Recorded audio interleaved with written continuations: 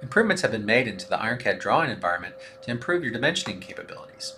For example, when you start the Smart Dimensioning, you'll notice the property browser is populated with more information to apply to your dimensions.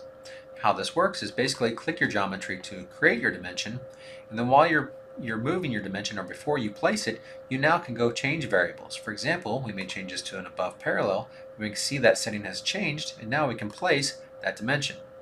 This applies for all your dimension types. For example, we can go point to point, hit tab to adjust this, and maybe we'll unlock the dimension text to move it out to a different location for our liking.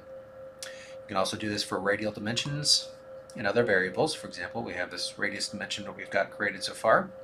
We can come in and maybe we'll add a postfix to this, saying that this is a typical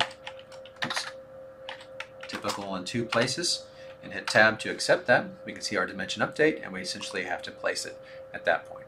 So a very powerful tool that gives you all kinds of capabilities, so you can change measurement settings, turn on and off leader lines, arc extensions, even access more properties during dimensions. For example, if we go ahead and click another dimension over here, we can, while we're in that dimension, hit more properties.